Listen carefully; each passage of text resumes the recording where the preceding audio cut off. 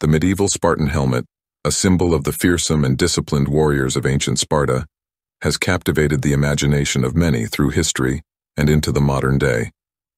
Unlike the helmets from the medieval period of European history, the Spartan helmet originates from a much earlier time, specifically from the classical era of Greece, around the 5th century BCE. This iconic piece of military gear is most commonly associated with the Corinthian helmet style, characterized by its full head coverage leaving only slits for the eyes and mouth, thus providing maximum protection in combat. The Spartan helmet was made of bronze, crafted to fit the head of the warrior snugly, with a pronounced crest on top that served not only as a status symbol but also as a means to deflect blows in battle. This crest often featured horsehair, adding to the helmet's imposing appearance.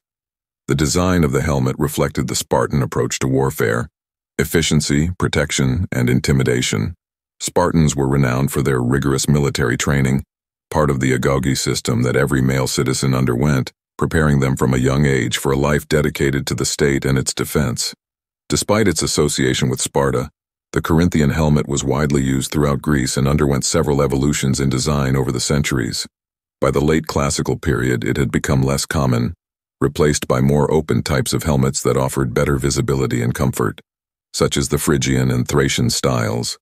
However, the image of the Spartan warrior, clad in a gleaming bronze Corinthian helmet, remains a powerful symbol of military might and discipline.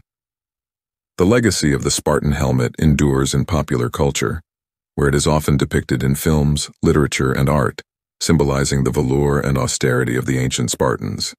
Its design not only provided practical benefits on the battlefield but also left a lasting impression as a masterpiece of ancient military equipment, embodying the spirit of one of history's most legendary warrior societies.